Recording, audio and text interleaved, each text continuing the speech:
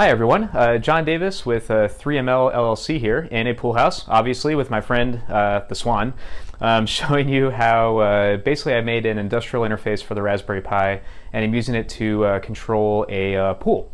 So this particular setup, which I'll go through, it's a control box that, like I said, sits inside this pool house here and monitors all pump operations and all fill operations for the pool that's outside. So this is my first video. Obviously I'm using very high value equipment to record this and hopefully it doesn't look too bad. So without further ado, kind of show you the system here and how everything works. This is the main control panel here mounted inside of the pool house, and using my high quality pointer stick, which again, another 3ML high value production tool here, otherwise known as a broomstick. The layout of the control panel is pretty standard for those familiar with industrial control panels. So up here we have our control power, which is 24 volts DC. We've got a pump control here, so some switches to do on, auto, and off. Fill control is also on, auto, and off. Here we have the contactor for the motor with a flyback diode on it.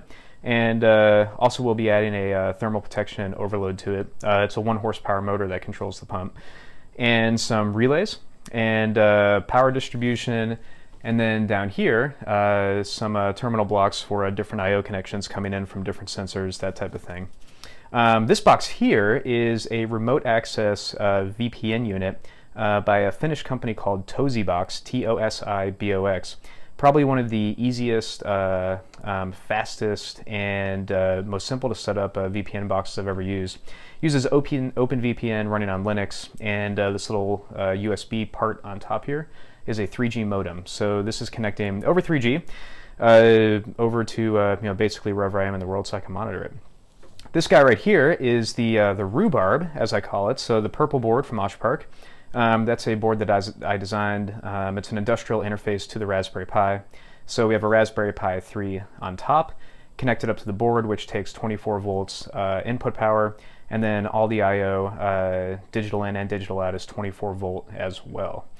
And this little guy here is monitoring temperature on the side of the box, and this is more for me to test how the Raspberry Pi does in a hot environment.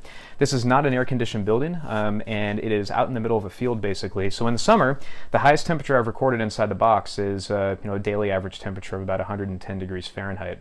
And that's been going all summer, and so far everything's been great. So, oh, almost forgot. On the front here, some annunciator lights. The green light is showing when we are filling, and the red light is showing when either the fill or the pump are in manual modes, either manual on or manual off. Otherwise, everything runs automatically based on a fill switch, or runs automatically based on time of day if it's the pump or that type of thing. So again, that's a 3ML piece right there. That's the Rhubarb industrial interface for the Raspberry Pi. All of this is controlling a 33,000 gallon swimming pool. So we'll head outside and take a look at the filling apparatus. And before we do that, we might as well turn the pump back on.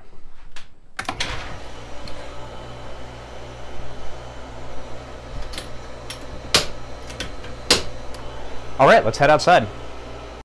So this box here is the remote box. Had to trench about 130 feet of conduit to get to it, but this is the remote box that controls the fill control, so the solenoid for filling, as well as the level control, the level switch. So if we open up the box, which is NEMA 4X by the way, we can see inside that we've got, from the conduit coming in here, we've got our fill sensor on these terminal blocks headed back to the main pump control to give us an idea of where the fill is.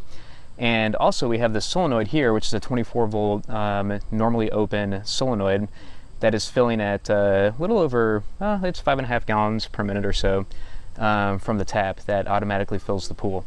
I think I bought the solenoid on Amazon, wasn't that expensive, maybe 40 bucks or so.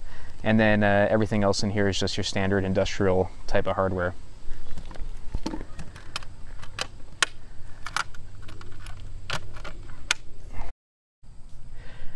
All right, and this part here is kind of the brains, if you will, of the operation behind the filling and also the checking of the level in the pool. So, basic idea behind it is, in another video, I will take a look at the software and how the software is written to integrate all this and make it work. But when the pump is off, we take a level inside of the skimmer here. So if pull that hose out, if we look inside of the skimmer, this is a 3D printed bracket. I designed it using Fusion 360 and printed it on my Wilson 2 printer.